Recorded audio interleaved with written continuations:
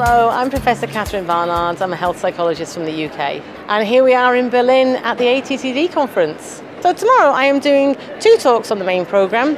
One in the morning on technologies and psychosocial aspects of diabetes. Are they head-to-head or do they go hand-in-hand? And then in the afternoon I'm doing a talk about an evaluation of patient-reported outcomes.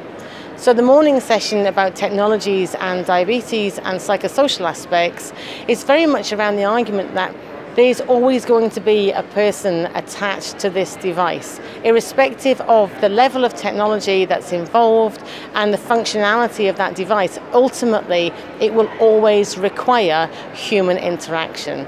And the burden or otherwise of that technology in a person's everyday life is crucial in whether they're going to be able or willing to use it.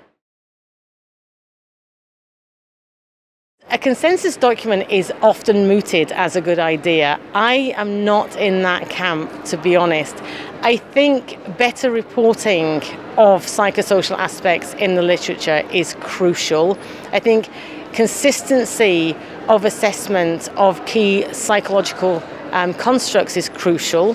However, I think that to artificially limit the measures that can be used, I think would do a disservice to the psychosocial investigation alongside clinical outcomes.